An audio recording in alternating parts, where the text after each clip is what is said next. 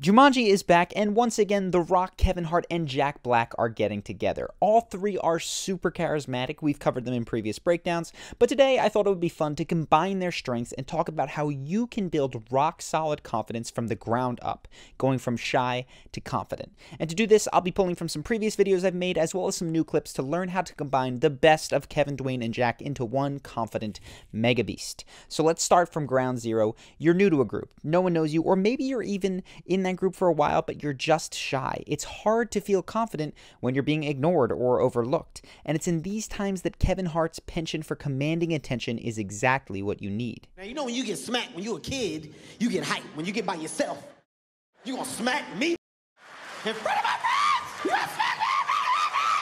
There are two important steps to commanding attention while you speak. First, you need to grab attention, and then you have to keep it. Now, when it comes to grabbing people's attention, giving them a reason to care goes a long way. So no matter if you're about to tell a story, make a joke, or contribute your opinion on something, you can more easily get a group to listen by describing why what you're about to say matters, like Kevin does here. And then you got asked to meet the President of the United States? Huge. Huge. I mean, let me tell you why this was huge, Jim. Kevin achieves the goal of gathering attention even more subtly in this next clip by hinting at a strong emotion in the story to come. Here's where my frustration moment came.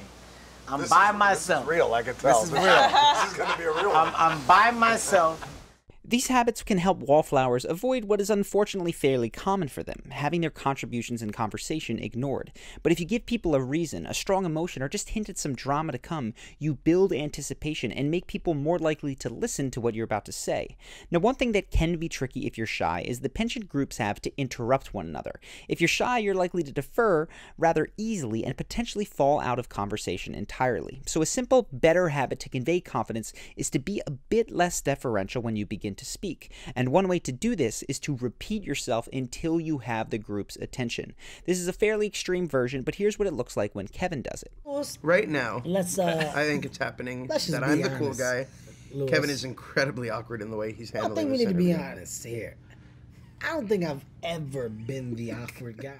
Now, this level of persistence may feel over the top, but when you're extremely shy, moving in the direction of being more assertive is often what is necessary. It doesn't mean that you need to repeat every little sentence that is talked over or that you'll never get cut off again, but it does mean that you should practice repeating yourself a few times in the event that you do get cut off, even if it means coming back to a point after a short detour where the group went in a different direction.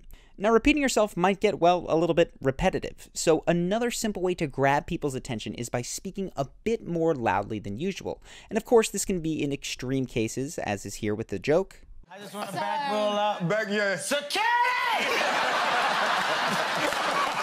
Is this serious? Or you can simply enter into conversation with a bit of a louder tone to clear some airtime to convey your ideas, like here. No, it's really bad. This is really bad. No As you can see, I was a cool kid, though. He was cool in high school, that's the thing. Yeah. Always cool. You can tell I never had a problem with being cool.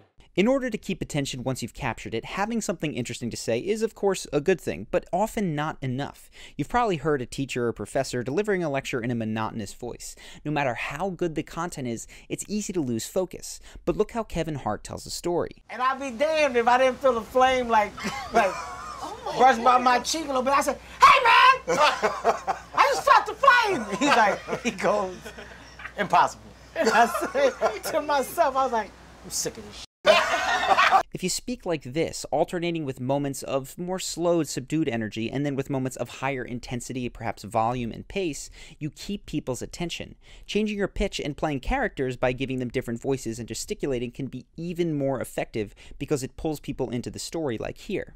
When it comes to really painting a picture, Jake is, they're coming, they jump. And then after that, this stuff comes out. If that seems like too much for strangers, you can start by practicing this habit with your friends. That way it doesn't matter if you come across as a little bit goofy. Moving along, once you get comfortable commanding attention, the most confident thing to do can be counterintuitive. It's to redistribute some of that attention back to other people.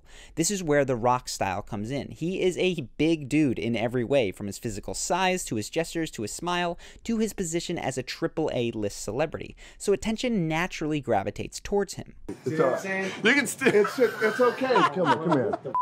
Come here. Come on, man. Come here. Look, it's pretty. It's beautiful. Look at that. Just a butterfly. Come here. Always me. Look, look. Hold your hand out. But instead of basking in the spotlight and making everything about himself, Dwayne takes the opposite approach. He often brings it back to other people. And when you make the people around you feel included and appreciated, you set yourself up as a leader in any situation, which of course can make your confidence skyrocket. Now, an easy and super effective way to make people feel included is by giving them recognition, especially when they're not expecting it. For instance, watch how Dwayne remembers and congratulates this interviewer. Really excited when I found out you were going to be in this movie because I thought... Hold on a second, dude. Hold on. Hold on a second. Congratulations. I know it's a year and a half ago you graduated, dude. Thank you, my friend. Good to see you're you. Kicking ass. You're out in the world. You're kicking ass. Hanging out with you. You're in Rio. With you, man. Look at this. Where do we go? It's all downhill from here. Where do we go? Or take a look here, where he praises the interviewer's question and acknowledges his passion for his job. How did they make that look like you actually fell down, hit the landing, and then you continue in the same shot? So, cool question. So, we had a camera rig on. I love your questions, by the way. Thanks, dude. man. This is why you love movies, man. Yeah, I love this. You know I love this stuff, man. It's my favorite stuff to ask. I love it. In your own life, you can deliver these types of compliments after someone tells a funny story or shares something that they're proud of. You pause the flow of conversation for a short bit just to let them know what you appreciate about them, assuming, of course, that you do in fact appreciate it. It is a short moment, but it can mean a lot to someone. Now, this is especially true of those people who might expect to be overlooked. This can be younger colleagues at school or work, or the service people at your favorite food joint. A good rule of thumb when you're in a position of high status is that if you find yourself telling a story or answering questions for more than 2 minutes, it's probably a good idea to bring it back to the other person by asking their opinion, turning the question back on them, or just starting a new, more inclusive conversational thread. Though, of course, if they insist on hearing you share a story or a lesson, it's totally fine to continue. Now, another way in which Dwayne involves other people and makes them feel appreciated is through friendly touch. Here you can see him expressing his love for Danny DeVito, who he knows quite well at this point. A lot of fun. It was a lot of fun. I love you. I love you too. But for people who he might not be comfortable kissing on the head, The Rock also has a habit of offering enthusiastic high fives. Herman, right now I got your Carrot Top. Reese Witherspoon. Hell yeah! How badass was that? Dude! Despite how juvenile they may seem, high fives are actually an easy way to spread positivity and develop confidence for leading a conversation in a more energetic direction. When you offer someone a high five for any silly reason, most people will follow your lead, and it tends to boost both people's mood, which of course leads to both of you feeling more confident for the rest of that interaction. In love. And the last thing, which you also saw in that last clip, is to laugh generously. It's a simple way to give appreciation in a way that lifts everyone up, and it's especially effective once you've become a leader in your group.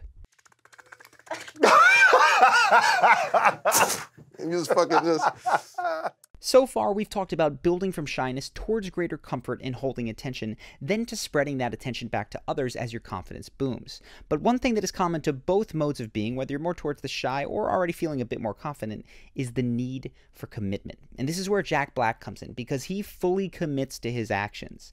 That's what makes him able to go off with hilarious bits of physical comedy like here.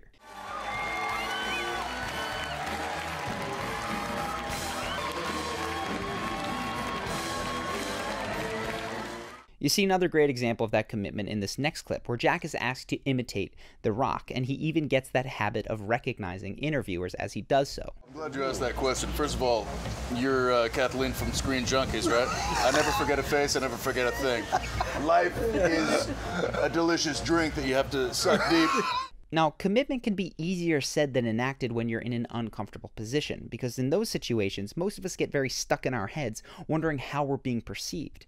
But of course, acting hesitant only makes us feel less confident, which makes us come across even worse. And you can see this vicious cycle in action in a young Jaden Smith. In this next clip, he has the right idea of repeating himself when he's cut off, but without conviction, he just gets talked over and feels doubly ignored. No, that is something. You guys... That'll get you really humble. How does that keep you humble? No, the truth... Well, because people sort of often... The solution then to building more conviction is actually to lowering your standards. Oftentimes that lack of conviction comes from an inability to simply relax and do something that you're unfamiliar with less than perfectly, to allow yourself to say something dumb or do something poorly without self-reproach, as Jack often does. And you can see in his Dwayne Johnson rant, for instance, that he repeats the same words but just plows through. That's the approach that I take to life. That's how I approach everything. Life is a delicious drink that you have to suck deep. There's no time. And when he plays basketball with Kevin Hart, he's terrible, but his enthusiasm makes everyone glad to have him on the court anyway. It's game time! I yelled that so loud I got lightheaded. Yes! You ready? And this is yet another key. Jack is committed to having fun. And when you fully commit to the things that you do from that perspective of having fun, most people will end up liking and respecting you no matter how ridiculous you look. And even more importantly, you will feel much more confident because you won't be held back by your perceived lack of skill or talent. Here Jack is explaining the core of this mindset. You see my moves? Yeah, I did. So I don't really have the moves. No, you do. But I thought I'd make up for it with just like commitment. To putting all this in practice, first figure out where you are on the spectrum from more shy and reserved to outgoing and talkative. If you're closer to shy, play around with speaking more loudly like Kevin Hart. Get a bit more into your characters when you tell story and speak as if you expect to be listened to, perhaps repeating yourself if you get cut off.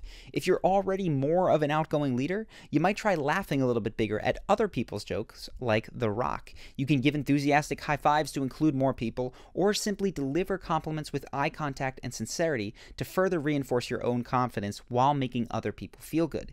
If you practice even just for a day one of these behaviors in a way that is committed to being playful, your results and confidence will shoot through the roof. If you want more help with how exactly to do that, our Charisma University program comes with 30 daily action guides that give you the step-by-step path to unshakable confidence. You can read all about it in the link below, but the best way to let you know what the course is about is to just let members speak for themselves. So here are just a few of the things that CU members have written in. The first is from a guy who was interviewing for new jobs. He says, I interviewed at dozens of places for jobs after medical school. At the end of one of my interview days, the doctor pulled me aside and said that I hands down had the best interview out of everybody, and they would love to have me at their program. They ranked me #1, and it's my current job. Another person wrote about their social life, saying, it has been truly incredible. I've instantly had results that seem insane. So many more meaningful connections. My friendships have improved, and my interactions with total strangers are a new, exciting, fulfilling thing.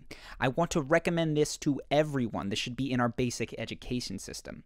And this last one is from someone who says that the course has been life-changing. And he says, your course has been life-changing. To the point where I wake up in the mornings feeling like I've been transferred to a new person's body, the person I kept dreaming about becoming before I found Charisma on Command. It is incredible. I found myself and I found what makes me happy.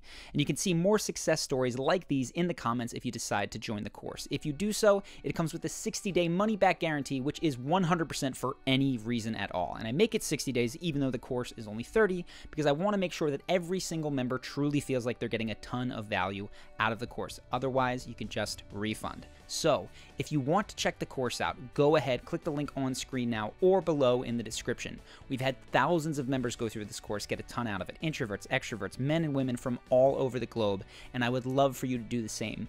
Either way, I hope that you enjoyed this video, and I look forward to seeing you in the next one.